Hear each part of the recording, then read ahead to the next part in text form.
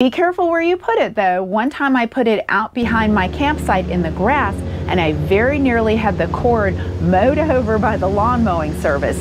So most times, but not always, the best place for that dish is going to be on top of your camper. That way you're above any neighboring campers and any small bushes and trees.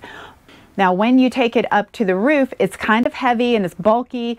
I use a backpack, which has really helped a lot. Once you have it on the roof, you're going to want to secure it so it doesn't blow off in high winds. Now the reason why I don't have Starlink permanently installed on the roof is that a lot of campsites are shady.